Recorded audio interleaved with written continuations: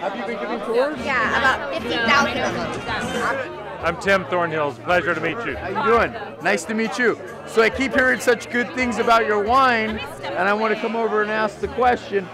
Give me the lowdown. How do you make? First of all, probably the most important thing that separates us from most wineries is that it is from America's greenest winery, Parducci.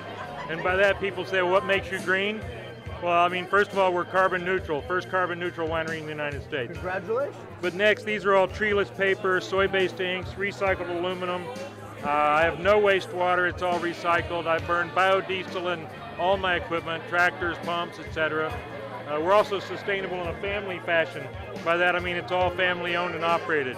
My daughter runs the front office, my brother's the CFO, my dad builds whatever we need, my mom writes all this stuff. So true sustainability. What am I doing wrong here? This is Rick's kind of company. The sustainable white, for instance, is only available at Whole Foods. They came to me 2 years ago and asked us to make them two products, a red and a white, and they wanted them to be sustainable. So I took them literally and called them Sustainable Red, Sustainable White. They sent a bunch of their people out to taste wine on several occasions till we got the blends the way they wanted. And now it's in Whole Foods only until January across the country. A lot of people come to me and go, gosh, I wish I could be environmental, but I can't afford it. And I mean, everywhere you turn, you make more money really being environmental. I preach that all the time. Once you change your mindset, then the body follows. Really good meeting you. Thank you.